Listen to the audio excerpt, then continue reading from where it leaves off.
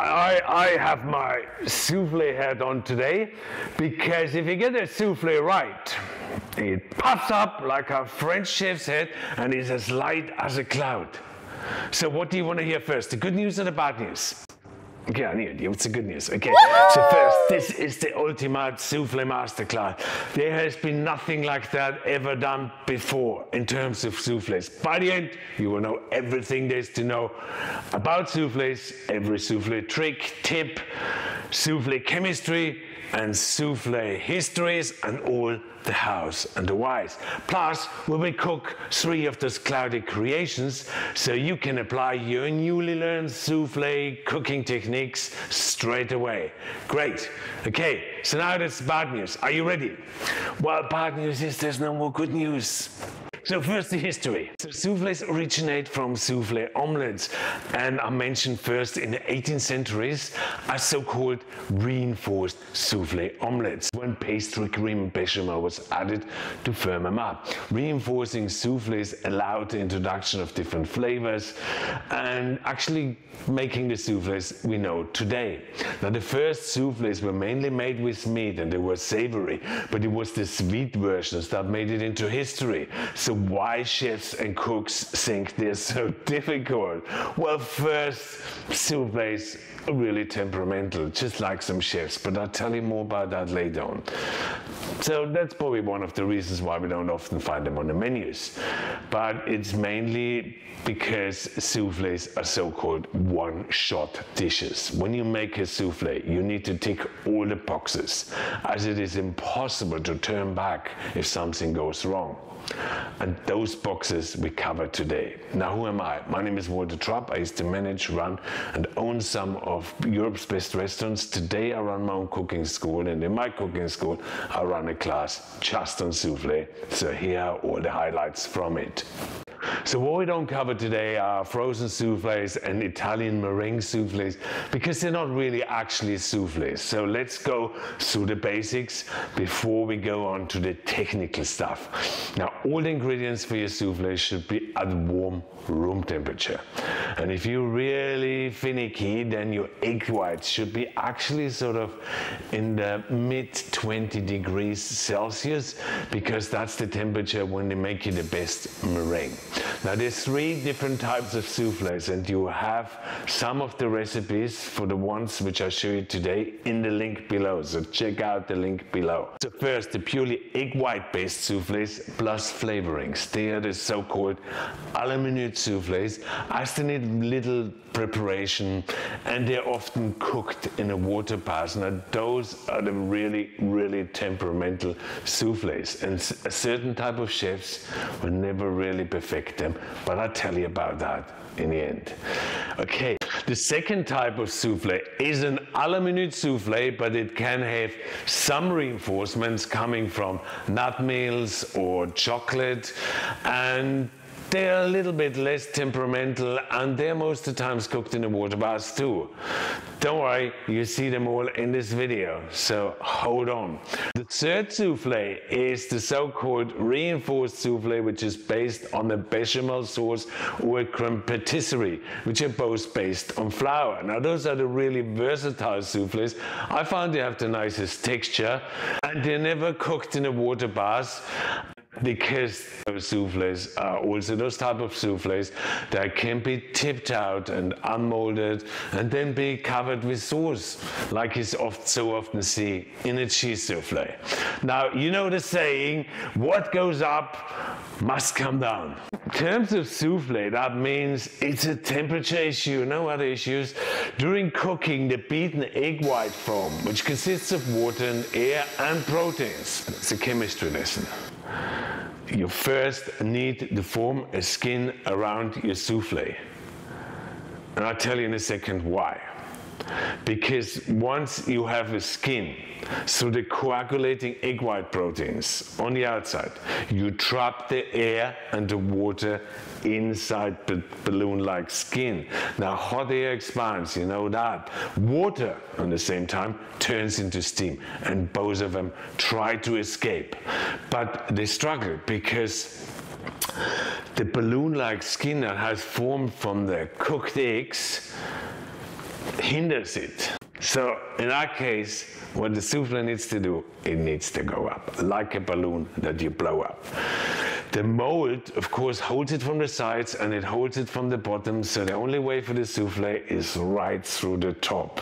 Because when the water inside the souffle turns into steam, it will expand. Hence, it's so important that you seal your souffle from the outside immediately. You achieve that through heat. So you form a crust all around, and that's why chefs often put the souffle molds into boiling hot water for a minute before they then dry bake it in the oven. So they heat the mold up really fast. They create a skin really fast. And then the oven is super hot, because the more heat you have, the more steam you will create inside the souffle, and as higher the souffle will rise. Now you cook your souffle in anything less than 220 degrees Celsius in an oven, and you can find that the top of the souffle hardens too much and your mold is cold because it doesn't heat up. The water doesn't turn into steam immediately, and then when it eventually happens, you find that your souffle breaks on the sides because the skin hasn't been formed, and it overboils or spills out of the molds because the eggs have never coagulated, only on the top. Super hot oven and heat the mold if you don't use a water bath in the oven.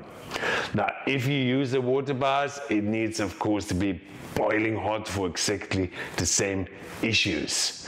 Now, the high heat will, of course, also develop you a really nice, crunchy, crispy top. And if you want to improve that even further, then you sprinkle a little bit of sugar on the top of your souffle before you bake it. But I'll tell you a bit more about that later on.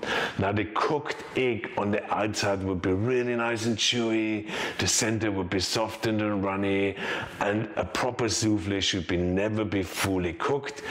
Only half or 2/3 the most. If you fully cook it, it will be chewy like overcooked egg proteins. Do you know what I mean? They always get hard. Think about chewy scrambled egg, chewy omelette. So then you probably wonder, why do they rise so high if they're not fully cooked? Well, it's because chefs already put them into the mold so high. And I'll show you that. And promise me, never ever put paper around a souffle to fill it higher. I mean, that is real amateur stuff. You and I know amateurs. It looks good on photos, but it's not practical. Anyway, you know now how it rises. A balloon-like skin forms from inside. You have hot air and steam pushing it up, just like you have a choux pastry or bread. And check out my video on eclairs to see how to do that. But because souffles don't have the gluten or loads of starch, they eventually collapse and come down, because the hot air steam inside turns back into water, and that's where they come down eventually. You know they say, the higher they rise, the lower they fall. Especially with a la minute souffles, you will have that issue. But then, hey, the French call a collapsed souffle actually a mousseline. But it has not become very popular, hence nobody knows about mousseline omelettes. But if it happens to you, you now have the excuse that you can confidently present to your guests mousseline omelettes. So summary here is that after rising, when you remove it from the oven, the souffle will inevitably sink as hot air contracts and the weak, low starch walls offer little stability. And next thing I want to discuss with you are the molds. You need to use really, really large souffle molds.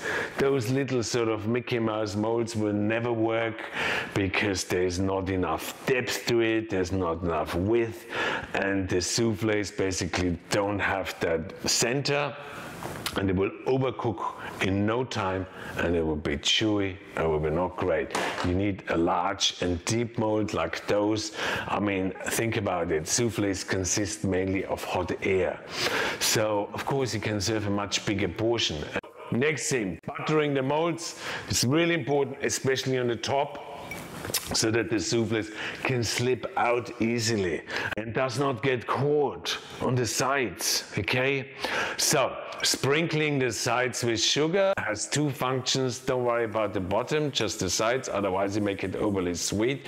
Now, when the souffle bakes, the melting sugar will make your souffle really nice and shiny on the sides, but it will also give the souffle strength from the sides and make it hold better together.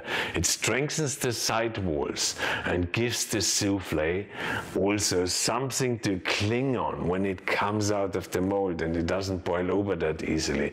And it adds a little bit of a denser texture on the outside, which goes really well because the center is really soft anyway. Hence, a sprinkling of sugar on the top, which I told you before, creates you then an even nicer crunch on the top too. So the same really happens when people add breadcrumbs or cacao or grated cheese. Okay, so next thing, almost through. Most important is the egg white meringue. Now the best consistency is creamy, stiff, moist. It's a sort of a gloss, soft peak. Meringue that's fully whipped is very stiff, and it's so-called hard meringue. It becomes too dry, and it's really hard to mix it back into the base mixture. A general rule is first whisk and stir in 1/3 of the beaten egg white into the base mixture before you gently fold in the remaining egg white meringue, where you try to lose as little air as possible. You will always lose air because the base mixture contains fat, and they will rub against the cell walls of the air bubbles in the meringue and make them pop. Hence, disturbing the meringue as little as possible is the key to your success here, okay? Therefore, it needs to be stirred rather than whisked, okay? Folding only works on the surface, and whisking goes right through the mix. The folding needs to be slow so you don't push the base mix too hard against the beaten egg whites, and by doing so you create less damage. Now the trick is to mix the two materials as gentle and as little as possible. Now, in an ideal world, you would only lose 1/4 of a third of the air in that process. Now, when stirring, always stir from the bottom upwards. You know, from the bottom of the bowl, to pick up any thick dough that is stuck down there. And then next it goes into the mold, and here you need to create a dome-shaped heap. The souffle, when cooking, will basically mushroom out, okay? So try to get it into the mold at least 1 centimeter sticking upwards, or even up to 2 centimeters, but you need to know your souffle. Now that's why restaurant souffles look so much higher, because chefs put them in a mold already that high. Now does that make sense? Now then get a little spatula or a little knife and create a little gap between the mold and the souffle to help the heat to travel in there really fast, and set it right from the beginning before it mushrooms out. Chefs often do that when they run their thumb around the top of the souffle. You can do that too. And spilled over dough, you always have to clean away. And it needs sometimes rebuttering of the area or the mold so the souffle can move and does not get stuck on the side and sticks. Otherwise, the attached dough will hold the souffle back, and it's gonna start to look like the Leaning Tower of Pisa. Now the same can happen if you cook your souffle at fan force. That's why you always need to cook your souffle at traditional bake. So the fan can blow it onto one side, and then when you bake it, you need to also make sure that you don't put more than 4 to 5 molds into a 60 centimeter wide oven, in order the heat can travel up and around between those molds. Otherwise, the souffles on the side cook only on the outside, and the ones in the center might be totally undercooked. Now, if the mixture allows you, pipe it into the mold because that's the easiest. You don't have to do the thumb thing and the knife thing, okay? Or just scoop it in really high. It just looks as good. And because they don't hand out Michelin stars for home cooking anyway, so even if they don't look that perfect on the top, I'll tell you what, nobody will know. So someone asked me the other day if you can reheat soufflés. Yes, of course you can do that to some extent with flour-based soufflés, not so much with the egg white soufflés or à la minute soufflés. Now, chefs then often call them twice-cooked soufflés. No. They actually should rename them because they're actually not twice-cooked, they are reheated. And for matter of fact, most of the times they get reheated in the microwave anyway. So, no further comment here. Now, I'll rest my case. Triple-cooked soufflés? Well, okay, let's not go there. All right, so a few other questions I always hear in my class. I want to add them, like adding salt to your egg whites before beating them. That's a no-no, as this salt will break your egg white down where it becomes really watery, really liquidy. That's the last thing you want to do to your meringue because you want it to be really nice and spongy. Now, opening the oven door, that's a big discussion. You can do that, but only after the soufflé formed the skin and starts rising. It is possible, but it's not recommended. Now, you need to also understand that when you bake your soufflé, you will see that nothing happens for the first 3, 4, 5 minutes because the soufflé is actually forming its skin. Now, once that balloon-like skin has formed, and the outer layers have set, the soufflé will act like a balloon. So yes, if you open the oven door, it goes down a bit, you close it, it goes up a bit, okay? But with today's ovens, that's not really a problem anymore because most of them have a glass window. And then you need to serve your soufflés and you need to have plenty helpers to get it to the table and eat it immediately as soufflés. Deflate really quickly when in contact with cold air. Now, soufflés are actually ideal for dinner party as everything can be prepared. You know, your molds can be buttered, your base mix can be ready. All you need to do is to make sure the oven is hot and then whisk your egg white meringue and fold it together, which brings me once back to the egg whites. Now, when whisking them, make sure they are warm. Beat them without any fat or any dirt in your bowl, as it will not rise. No egg yolk bits. And don't add the sugar until they're fully whipped. Now, when the egg white meringue is fully whipped, then you add the sugar. Whip it for another 2 to 3 minutes. And then they will be perfect and silken and creamy and firm and have flexible peaks. You know, all the stuff you need, okay? So don't fully whip it. And here are some of my soufflé favorites. So first, an à la minute soufflé, which is literally made from 4 ingredients. It's a cheesecake soufflé. It's really simple. It literally is just going to take you 10 to 12 minutes to make it from the beginning till the end. Now, I always like to put some stuff on my soufflés in the bottom. In this case, you can put something like a strawberry compote, strawberry and rhubarb. So we start off with mixing some egg yolks together with some cream cheese and some lemon zest. And once that's all nice and creamy, that's it. Simultaneously, you start whipping the egg white, fold in 1/3 of the egg white mixture before following up with the remaining mixture, and then you just fold it together. It goes into the mold. You make a nice dome shape, of course, and because it is a cream cheese souffle, you're gonna have to cook it in the oven in a water bath. So we start off with a boiling hot water bath that then goes into the oven. So souffle baking time also depends very much on the size of your mold. So in that case, we need around 6 to 8 minutes. Larger mold takes a little bit longer. And here we go. That is your cream cheese souffle. You can make that in 10 minutes and it tastes super good. Next one, partially reinforced chocolate souffle. So all we're gonna do here now is start off with the same thing, put a bit of orange jam on the bottom, melt some chocolate with the egg white meringue until it's really nice and creamy. Then add 1/3 of the egg white meringue to the chocolate mixture, fold that together, and then add the remaining meringue, stir that all nicely together. That actually makes an amazing chocolate mousse. And then you pipe it into the mold. Then you can sprinkle on some sugar on the top.